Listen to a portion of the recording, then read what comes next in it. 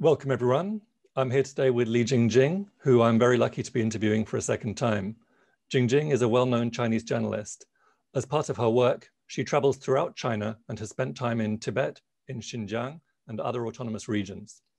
So I thought it would be helpful to get some insight from her in regard to the situation with China's ethnic minorities. Since the Western media contains such consistently negative coverage regarding the treatment of ethnic and religious minorities in Xinjiang, Tibet, Inner Mongolia and elsewhere, it will be interesting to hear a bit of detail from someone who's spent significant time in those places. Li Jingjing, Happy New Year, a bit late, and thank you very much for being here with us today.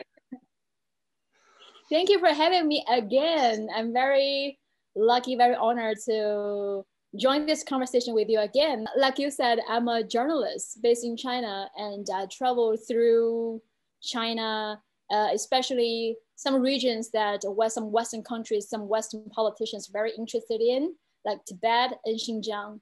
And I have interactions, I had conversations with people living there, people of all ethnic groups. And what they tell me is, and what I saw and what the life here are completely different from people reading from like some Western media. And I believe some Western politicians or some Western journalists who they are either never been to those regions or they went to those regions, but they were seeing those regions with a lens of prejudice. And there are a lot of information just out there. For example, the laws, how the laws are protecting different ethnic groups, so much information just out there, but maybe it's in Chinese. So people in the West, because of the language barrier, they don't know, or maybe some people just don't even bother to read those information. So I'm very honored that I'm probably gonna share with you some useful information that you're interested, you want to know more about. That's great, thank you very much.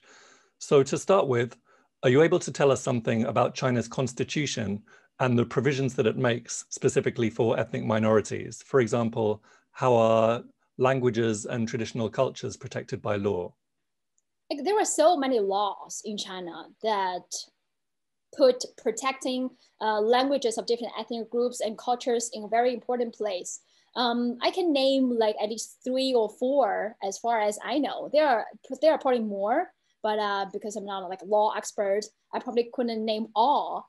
But like to give you a few, the most important one, Constitution. The Article 4 of Constitution says this regional autonomy is one of the basic components of China's political system.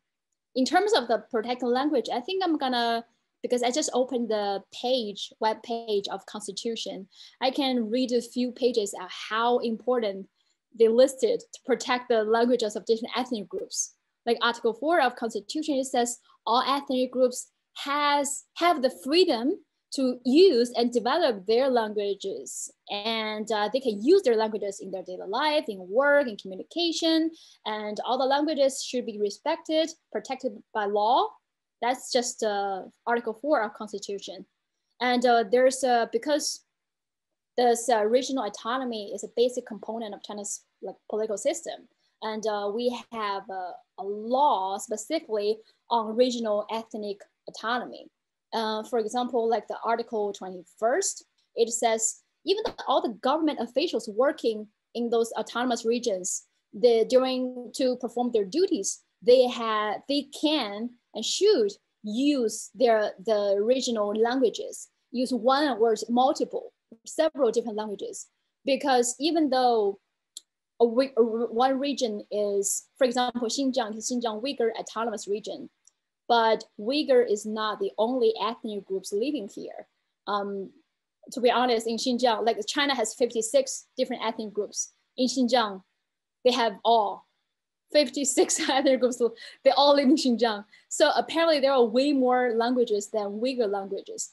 But because Uyghur language is like used by the majority, because Uyghurs they are the majority of the minorities. So in this region, Uyghur is the like regional language. So in those regions, people can use the national language Mandarin, they can use Uyghur languages. And if they went to some areas that are mainly inhabited by other ethnic groups, they can also use the other languages. So basically it requires all the government officials to use the language. And actually it encouraged everyone, not just like normal citizens, both those working for the government institutions in autonomous regions, to learn each other's language. If you're a Han, they encourage you to learn the minority groups' languages. And if you're from minority groups, you need to learn Mandarin, of course, which is the national language, and also learn the language of other ethnic minorities. So they encourage to learn each other's languages. And for government officials working in autonomous region, if this government official are capable of speaking more than 2 languages, they will get some bonus or some prize, something. So it's something like, well, okay, you are doing a great job in like protecting or boosting the solidarity of different ethnic groups. So they will get some bonus. And of course, all the schools, there were also education, law of education, that in autonomous regions, schools have to teach in at least 2 languages. Mandarin, of course, that's the national language, but also they can teach like the language used in this autonomous region. I went to one middle school in Tibet, and I would just want to take a look what they teach in the school. So apparently they have like Chinese class, of course. They also have a Tibetan class. I have a video of that. I published it on my Twitter. I can share with you if you need to use for our interview. So they have Tibetan language class, and they're teaching the literature of Tibetan, how to write poems in Tibetan. And they also have English classes. So it's mandatory. It's mandatory in those schools, not just middle schools, high schools as well, like to teach like at least 2 languages. I also saw some students learning how to input Tibetan into computers. So they have different computers that can type Tibetan. So that's happening, and it's the same here.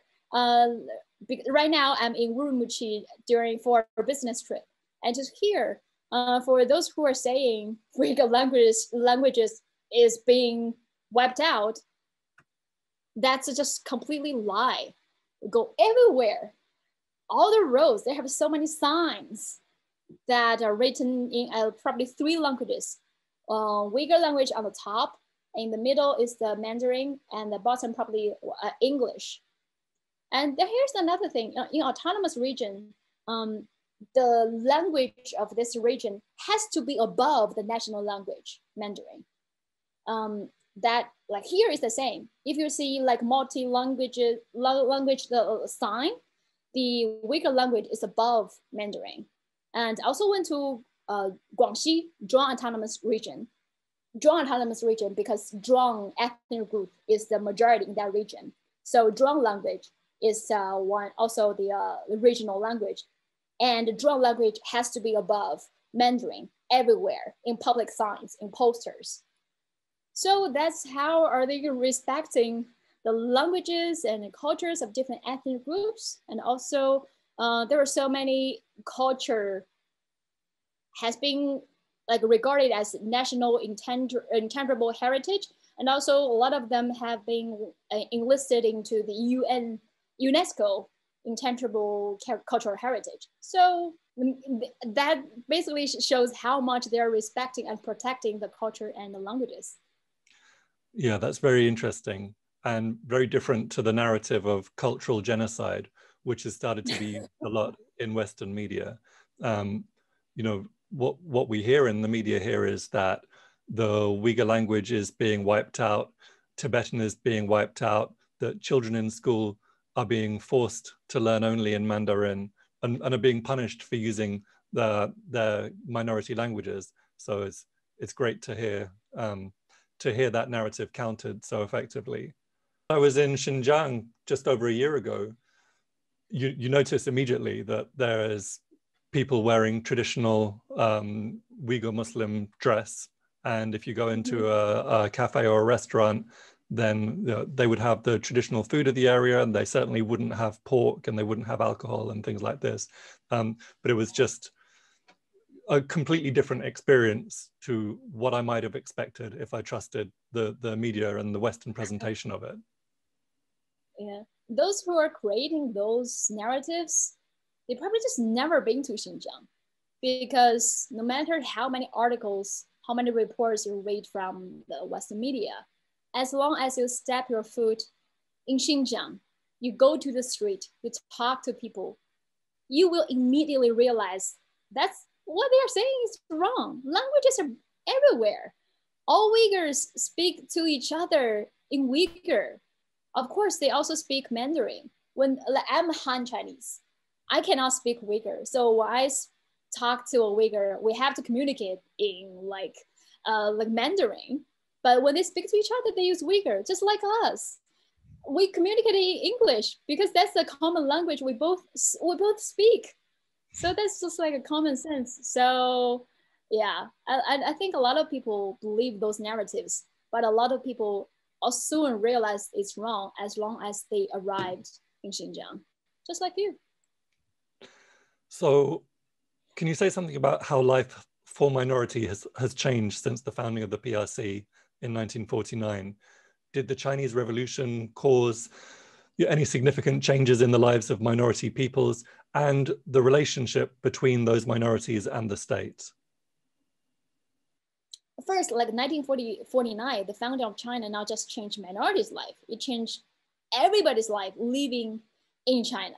Like, regardless of whether you're Han or Uyghur or Tibetan, doesn't matter. It changed this land from colonizers, foreign aggressors. So it changed everyone's life, changed my family's life as well. Like my grandparents used to live northeast. They were uneducated. They were farmers. They were poor. But to me, like the third generation, so I got the chance to get like full education, study abroad, working in big cities like in Beijing. So like it's a big change to my family. So that's just like a big change to normal citizens, normal Chinese living here. But okay, in terms of minorities, for example, I can share with you some experience I had in Tibet. Last September, I traveled to Tibet. And many people don't know that Tibet used to be this feudal serfdom society. For example, those people who run away from Tibet like in the 1960s, they used to be the like the nobles. They call them themselves nobles, and were religious privileged groups. They are the like higher classes in Tibet. They only accounted for 5% of the population, but they own 95% of all the wealth in Tibet back then. So most of people were just serfs back then. And even the serfs were classified into 3 classes. So even among the serfs, there were 3 levels. And the 3rd level, of course, was the worst. They were not even considered as human. They lived with livestock. They were considered as animals. So we met one like descendant of a serf family. So this guy is working as a tour guide in one of the like a huge villa that one of the noble families in Tibet lived. This noble family, they had I think he told me this family had 5,000 serfs in the 1950s. Just one family had 5,000 serfs across Tibet. And his parents used to be one of the serfs for this family. Back then, serfs, you will always be serfs.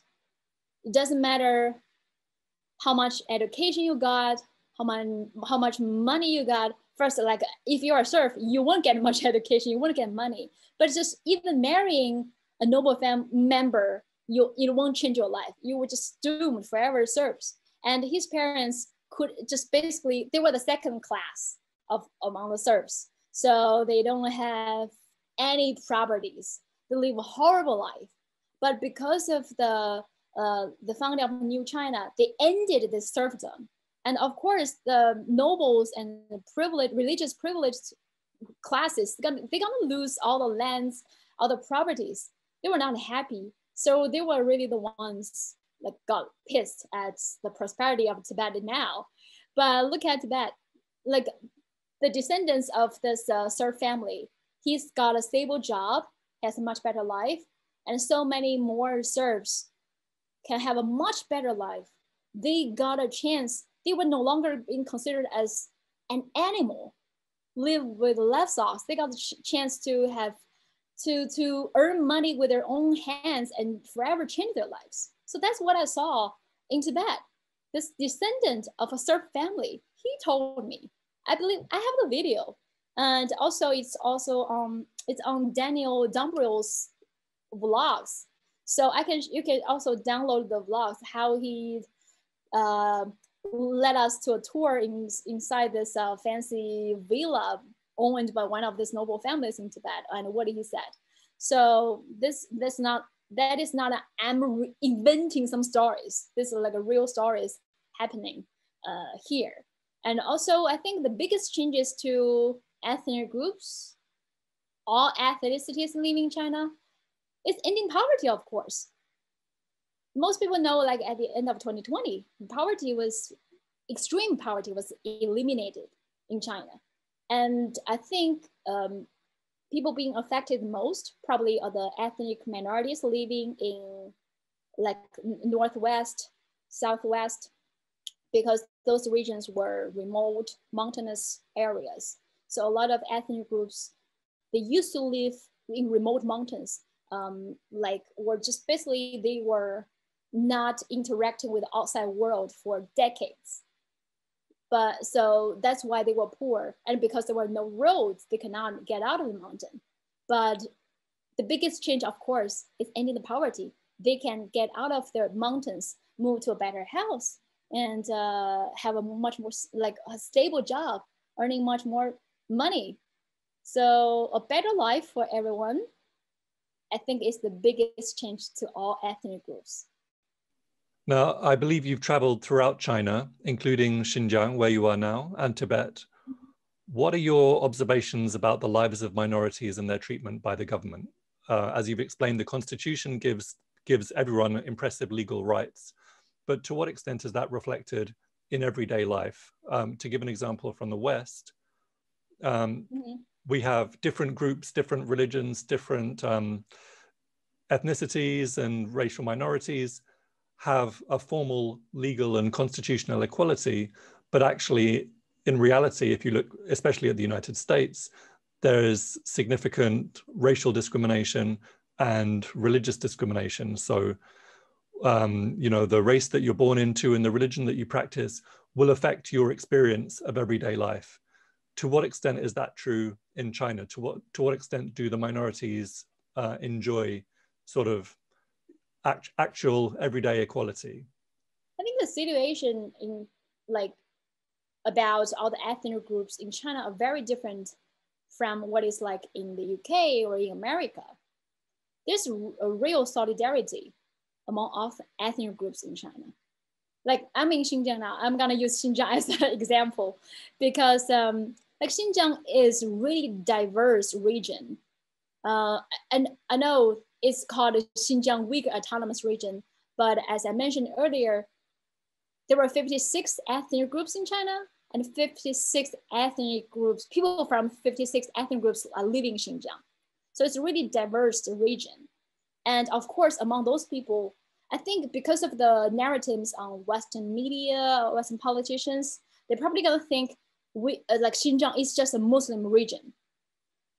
Everybody believes in Islam. Of course, there's some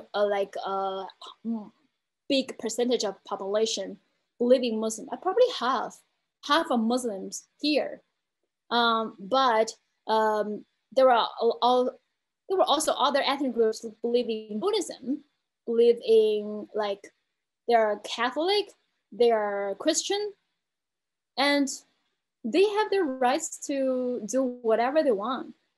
Regarding religious freedom specifically, if I'm, for example, Christian, or if I'm Muslim, or I'm Jewish, or I'm Buddhist, can I worship in the way that I want to? Can I attend a mosque, a church, a temple? Can I wear kind of traditional religious clothing? Can I follow the dietary rules of my religion, etc.? Is that can I do that freely without anyone trying to stop me? So there are like 5 major religions here in China. So there are Christians, there are people believing, there are Catholics and Taoism, Buddhism, Muslims. But I would say Buddhism probably is the biggest religion in China. And also there are like several different ethnic groups believing they are Islamic. For example, like Uyghurs, Hui, and Tajik. In Xinjiang, there are like 10 ethnic groups believing like Islam. So of course, it's also protected by law that people have their religious freedom. They can believe whatever the religion they want to believe in.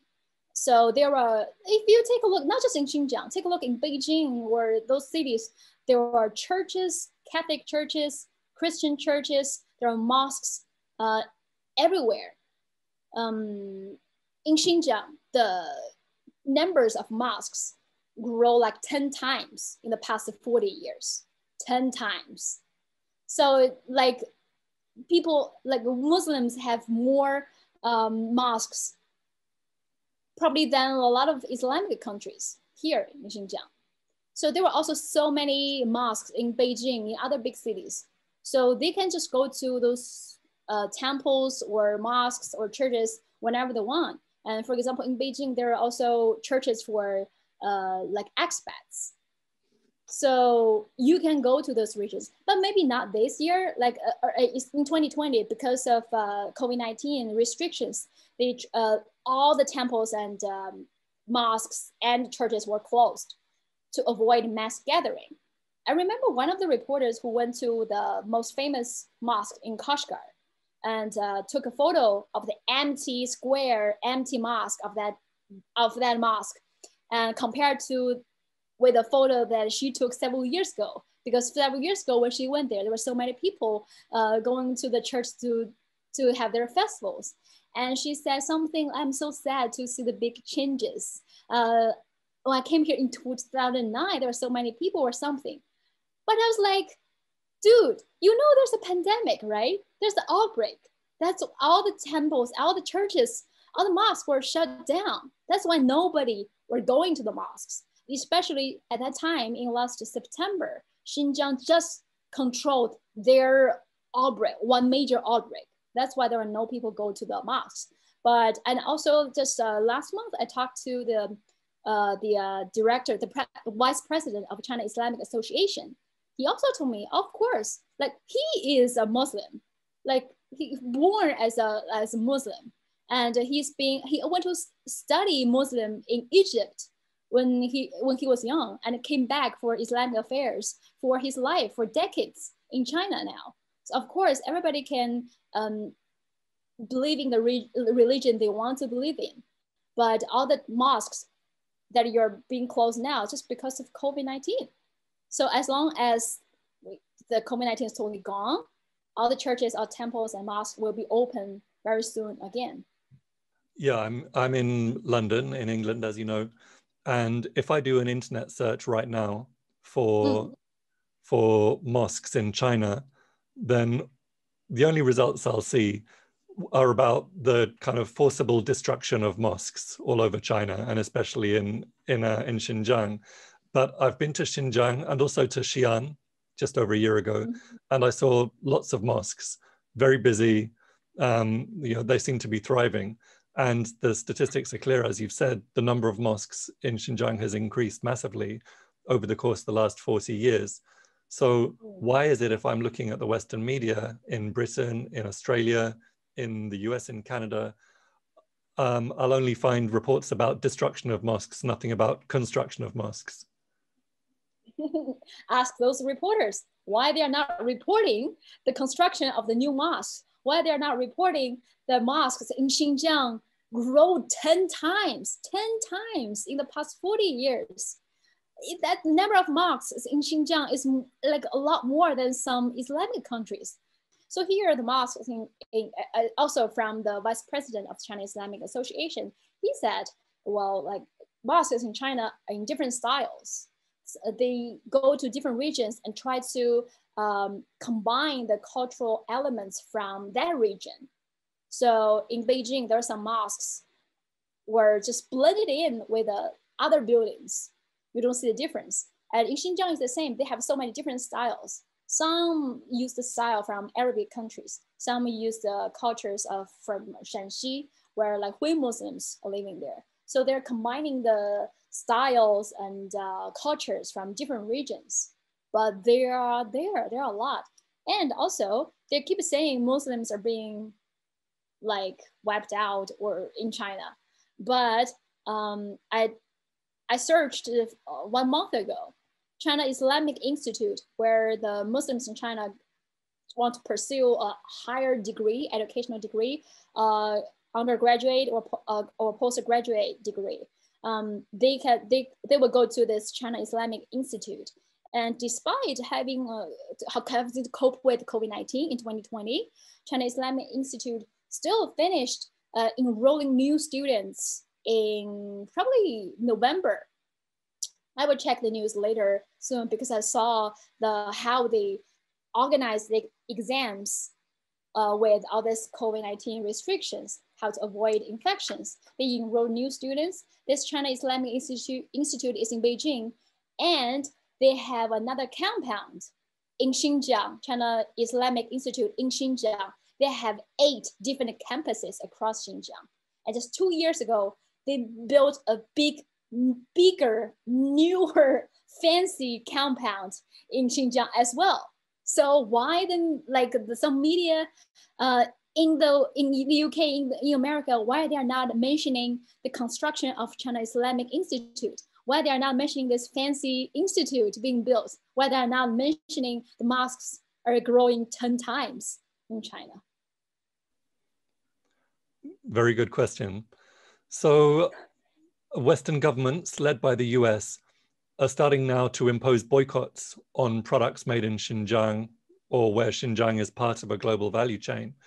And there's an increasing media focus on the treatment of the Uyghur people. Some people in the West are even calling for a boycott of the Beijing Winter Olympics because of supposed human rights abuses. Many British politicians say that a genocide is happening in Xinjiang. They claim that mosques are being demolished, that Muslims are being forced into concentration camps, that Uyghur women are being sterilized, that Uyghur culture is being wiped out, and so on. What's your response to some of these stories that one sees actually every day in the Western media these days? Is it a very different picture from what you've seen and what you're seeing now in Xinjiang? Of course, it's very different because they're telling outright lies. Genocide? Genocide, seriously? I just got the latest data from the government in Xinjiang, actually. So from the 2010 to 2018, this increase of Uyghur population grew 25%. 25%. And that growing speed is much faster than other ethnic minorities living in Xinjiang, and much more than Han people living in Xinjiang as well. So like Uyghur population living in Xinjiang is growing tremendously in just 8 years from 2010 to 2018. What genocide boosts the population? That's a pretty bad genocide, right? And of course, like sterilization of women. You can see a lot of women here have 2 or 3 more kids. And I believe just several days ago, I read a story of a 100-year-old Uyghur lady. She's one of the longest living women, and she had like over 100 people in her whole family. So what can I say? They're creating those out of nowhere, outright lies. So what else did you mention? I'm like, I have all this rage in me. I kind of like lost my words. So I suppose the biggest story around Xinjiang in the Western media is about these concentration camps. They say some people say there are 1 million, some people say there are 2 million Uyghur Muslims who've been forced into these prisons to kind of indoctrinate them and to persuade them to adopt majority Han culture and to drop their Muslim traditions. Well, those people who are saying there are concentration camps, have they ever got the actual footage from those so-called concentration camps? No, they keep saying that, but the only thing they have is satellite images and some pictures they draw with some like descriptions from so-called refugees. So they've been spreading this narrative for so long, but so far they cannot provide any single solid proof. And they, of course, they use GPS, they use satellite images, and it seems like any institution, any buildings with a wall, with a fence, it looks like a concentration camps to them. And a lot of those buildings prove to be just random government buildings. So in terms of this vocational education training center, some people, some think tanks, some Western politicians, they call them concentration camps. And just a few days ago, I talked to several graduates who study at those vocational training centers. And two of them that I talked to are women. So I asked them what it's like to study there. Were you forced labor? And were you like sterilized? Were you facing any sexual assault? And those women were so furious. I've also published the video on my Twitter. You can find the link. One of the women during the press conference, she's just so pissed at the BBC's recent report of this systematic rape towards Uyghur women, because that just didn't happen at all. But that's a huge insult to all the Uyghur women living in Xinjiang. It's huge insult to all the female students who went to those vocational training centers. And also, I asked them like, what it's like to study and live in the center. Do you have any freedom? They was like, of course. Like, we have freedom. We can leave when we want. It's just basically 6 classes every day. And after the classes, they can go home. And if they have to leave, there's something emergency happening at home, they can ask for leave to go home. And during the weekends, of course, they can go home as well. And I asked them, what do you study at this center? And one important thing is a vocational skill. They can choose any skill they want to learn. One lady, she told me she's really interested in computers. So that's why she chose this computers. There were so many other people who choose different professional skills. So after they graduated from those schools, they can make a living by doing something. So during the press conference, I met a lot of graduates. Some of them own their own restaurants. Some of them run their own companies for construction, for tourism. Some are just farmers, but they are better at raising livestock now. They have like big farmland, because they thought, well, raising like livestock, you don't need too much knowledge. But after learning from this vocational training skill, they know how to scientifically like raise those livestock, how to make them live longer, how to like make a company from this business. So all of them have a stable job. And those 2 women I talked to, they work for the village women affairs village committee. So they are the women leaders protecting the women living in that village. So, and they were representing all the female students at the vocational training center. And they said, well, all of us female students are very pissed at this BBC's report, because basically they had a very happy experience living there. They learned a skill to make a life of, and they learned the national language, because before they didn't really speak good national language. So they have less chance to have better, like higher education, like they'll go to college. So they learn the national language so they can go everywhere to make a business everywhere. And they meet friends. Some of them are longtime friends now. And now they have a job. So a lot of them have very like good experience from this vocational training center. And they told me it's not a concentration camps. So if those people who are actually graduates, who actually lived in those centers, they told me they did have freedom. They learned something. They are much better off with that experience. So where the accusations from the Western politicians coming from? Right. So it sounds like the centers are more connected with the poverty alleviation program than with some kind of sort of sinister program of cultural genocide.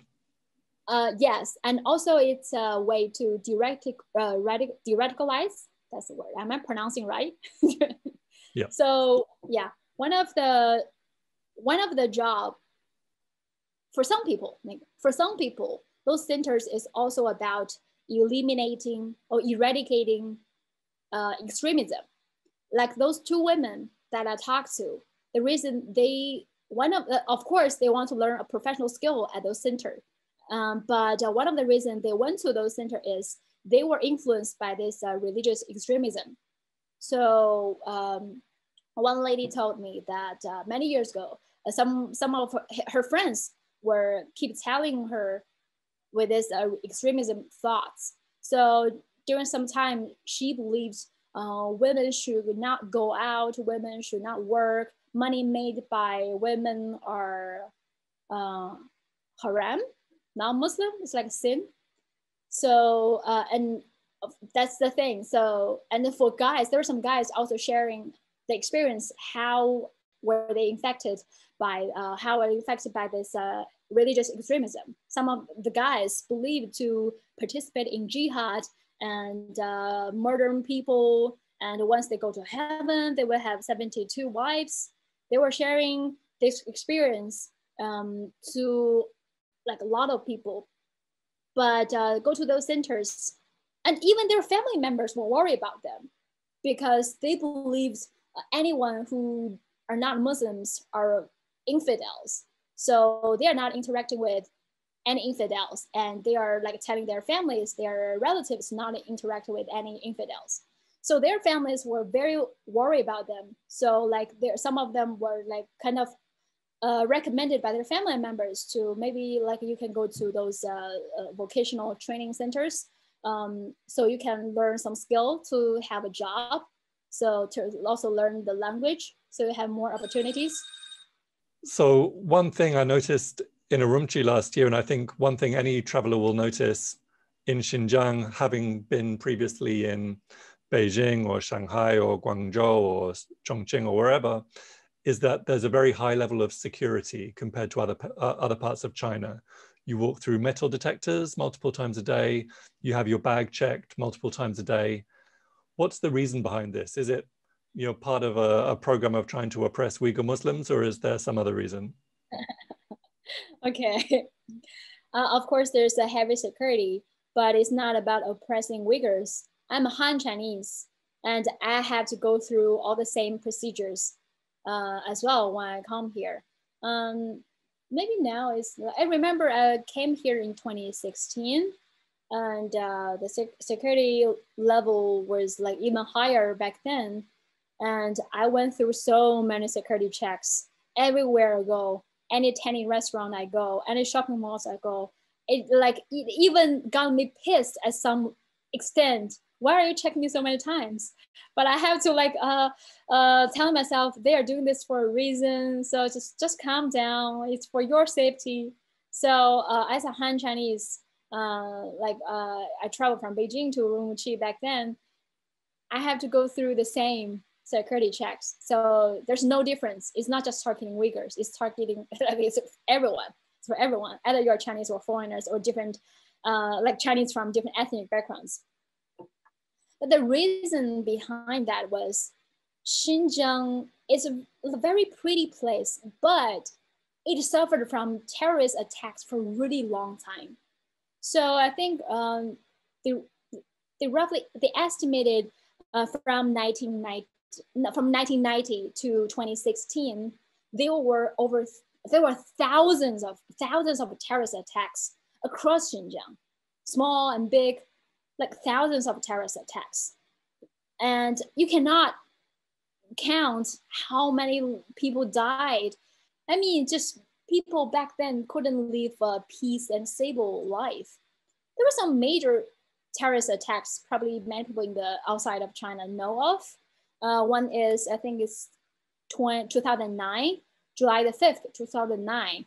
There were this major terrorist attacks in Urumqi. So the terrorists were setting buses, cars on the street on fire, destroying shops, destroying police cars. About 197 people died, and 1,700, more than 1,700 were injured. That's one of the major terrorist attacks in 2009. And it's not just targeting Han Chinese. People think it's a racial war, but it's really just terrorists using nationalism as a guise. They're murdering everyone. There's another incident in Kashgar in 2014.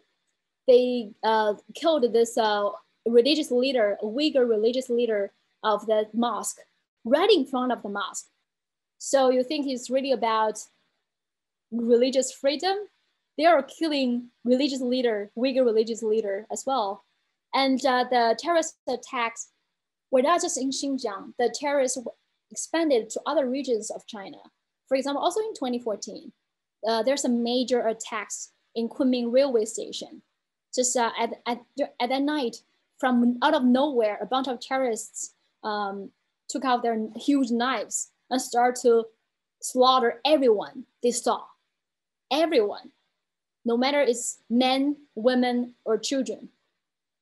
So they were all led by a terrorist group called East Turkestan Islamic Movement, ETIM.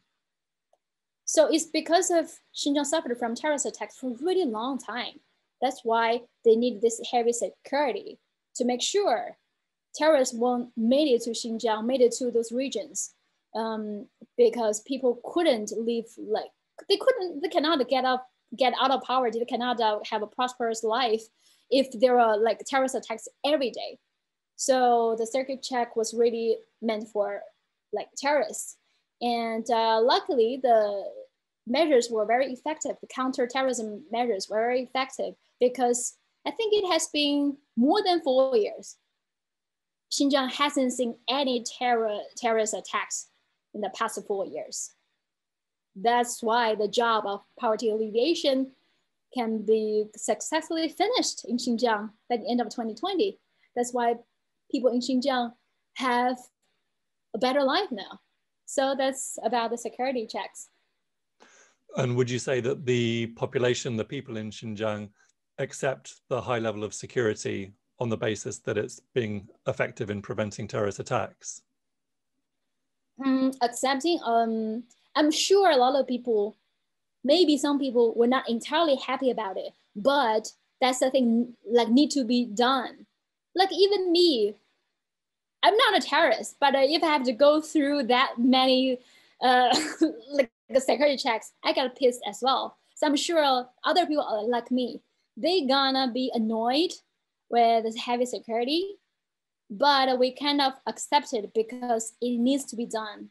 It's for our safety. It's annoying, but it's just annoying.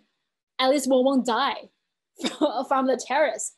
We won't see a sudden like a huge knife, like cutting my throat.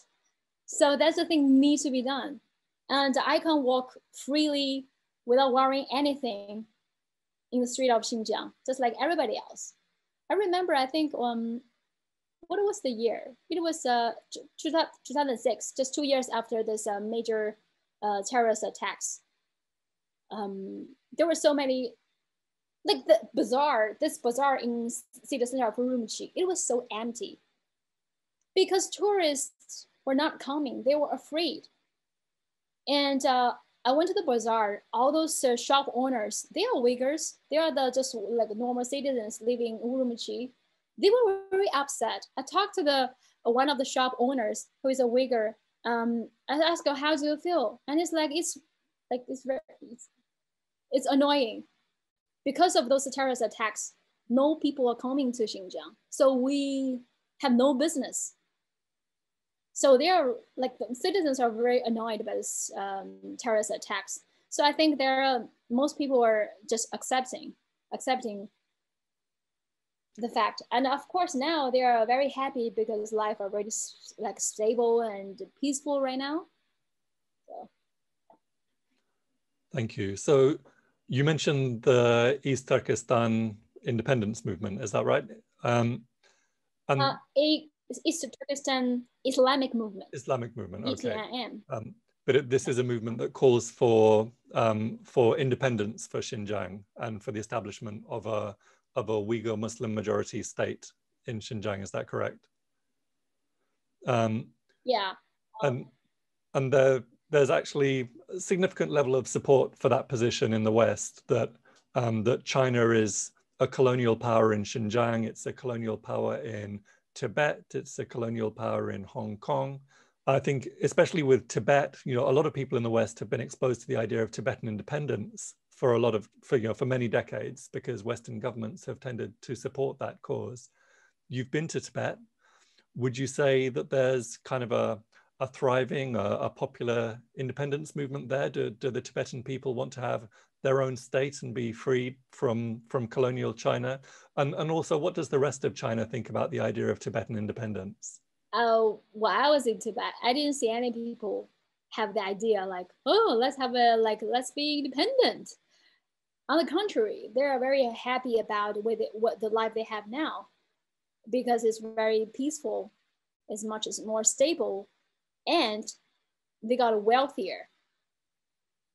Even for the herdsmen, I remember I visited one of the family of herdsmen, which part? In north of Tibet. And I asked her, like this woman couldn't speak Mandarin. She speaks this kind of a dialect of Tibetan. So we communicated with through this translator. And she said she's around 50 years old.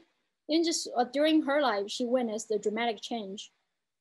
Even she's like a herdsman living in the middle of the mountains. She says, well, when she was young, there were no electricity, no drinking water. Because they were herdsmen, they have to change the grassland from time to time. So it's normally just this huge grassland, just one family living in the middle.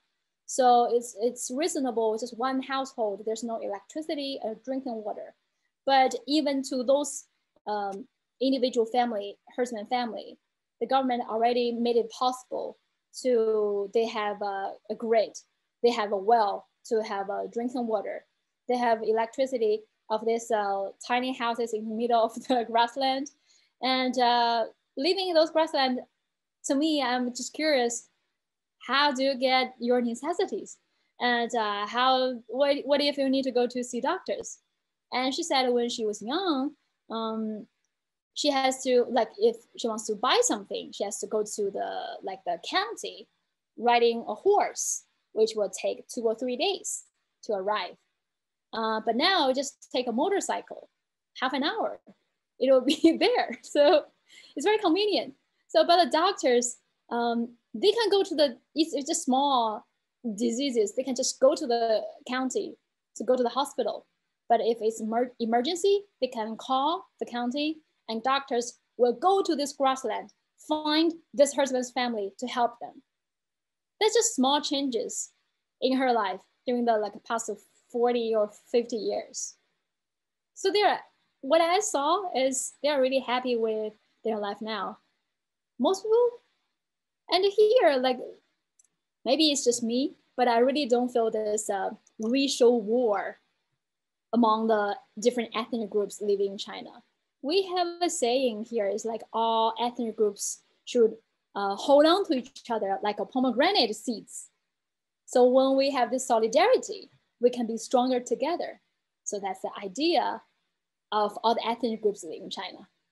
And by the way, if they keep saying genocide, colonial rule of China's role, I mean, if they really want to know what is genocide and the colonial power, they probably should ask indigenous people in North America, in Australia. That is the real genocide. And British, that is the real colonial power around the world. So, well, I have a feeling everything they are accusing China has been doing was exactly the thing they did in the past. So it's like they're projecting what they see the world and what they've been doing to China, which is just completely different case. It's not happening in China, but that's exactly what they did. And on a connected note, what would you say if I told you that some British politicians, including some British politicians who consider themselves to be progressive or on the left, have recently signed statements applauding the anniversary of colonial rule in Hong Kong? Would you like to send any message to them? Well, the angry Jingjing will say, colonizers, haven't you done enough damage to the world with your colonialism? So how dare you to celebrate the colonial rule, the anniversary of colonial rule? How dare you? But calm Jingjing probably will say, no, I got nothing good to say. So the last question I wanted to ask you was, you know, in many Western countries, and I believe you studied in Britain, is that right? Yeah. There's some idea of affirmative action, or sometimes called positive discrimination, whereby oppressed minorities, racial or religious minorities, are given some preferential treatment in certain areas, for example, in education or employment, as a means of trying to make up for past inequalities or racist treatment, systematic racist treatment. Does China have any kind of policies like that? There are so many, like, how to say, the policies to give more chances for ethnic minorities. I can separate them in education, family planning, and maybe like for finding a job. Okay, maybe let's start with education. So of course, so because of, maybe I would say how much, like the percentage of different ethnic groups. So like in China, there were 56 different ethnic groups, but the Han people is the majority. So Han is not a minority ethnic groups. We call the 55 ethnic minority groups. And the 55 ethnic groups accounted for about 8.4% of all the populations in China. So because of that, the minorities, there were so many policies to give more chances for people of different, of all the minority groups. For example, in terms of education, the college entrance exam is one of the hardest exams in China. It's life-changing exams all the Chinese students have experienced. It's very difficult to get a higher score to enter a college. But if you are ethnic minority, you get some extra points. And based on the region you are from, the ethnic groups you're from, and the population of your ethnic groups. So the points varies, but some people can add up to 20 points to these exams. 20 points can make a lot of difference. So that's the education give more opportunities to the people of the minority groups. And also there are, in this law of this law on regional autonomy, they also specifically listed for institutions in autonomous regions, for companies either like it's government institutions or just other companies. They should consider to hire more, give like ethnic minorities more chances. So they like it's mandatory for them to hire people of ethnic minorities, and they are encouraging they hire more to give more opportunities to ethnic minorities. So they are providing more jobs for ethnic minorities. And also in terms of family planning, that's why some people keep saying Uyghur women being sterilized is just hilarious because they have no idea about China's policy. I know China's one-child policy has long been disputed. Many people don't agree with it, but the one-child policy exists in China for so long, it only applied to Han Chinese. So when the rule was still here, if you're ethnic minorities, you can have more kids. You can, and it's still the same. So now there's no longer one-child policy. It's like other families can have like 2 kids. But if you're ethnic minorities, especially if you live in countrysides, if you're not from the city in autonomous regions, you can have 3 kids. And for some groups with very small population, they can have more. Under circumstances, they can have more kids. So they are giving more chances. They are giving the chances for ethnic minorities to have more kids. So these are all those like rules to give better chance for ethnic minorities. And there's still a lot more, but I will find out and keep you updated. That's great. Thank you, Jingjing. And thank you so much for your time today. Thank you for giving us a very different picture of what happens with Chinese ethnic minorities to what we hear about in the media. It's so important to counter this narrative of slander, which ultimately is being used to build public support for a new Cold War, for an escalation against China, which actually is very dangerous, and that we should be doing everything we can to avoid, because it doesn't help the people of China, it doesn't help the people of the West either. So thank you very much for sharing your experiences, and please be reassured that there are people in Britain and in the West that don't support the new Cold War, that don't support, for example, Ofcom's decision to revoke CGTN's broadcast license. We stand for peace and for friendship and for understanding between our countries and China. Thank you so much, Carlos. Thank you for your support. I really appreciate it, because I know a lot of Chinese, when they see some reports from The Guardian, from the BBC, they have this negative view on the whole Britain, to be honest. Like, I have a lot of love for Britain. Like, I used to live and study there. I really like the culture, the like everything. It's just, I enjoy different cultures, different countries. But yeah, like even though I have so much love for Britain, this recent narratives they've been pushing, the attitudes towards China just really pissed me off.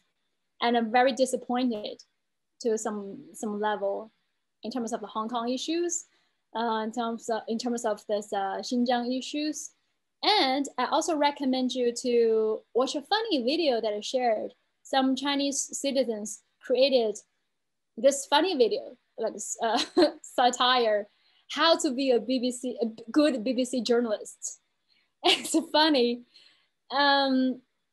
So just, yeah, it's good to know that there are people in Britain, in America, like you, are seeing China without a lens of prejudice. Thank you.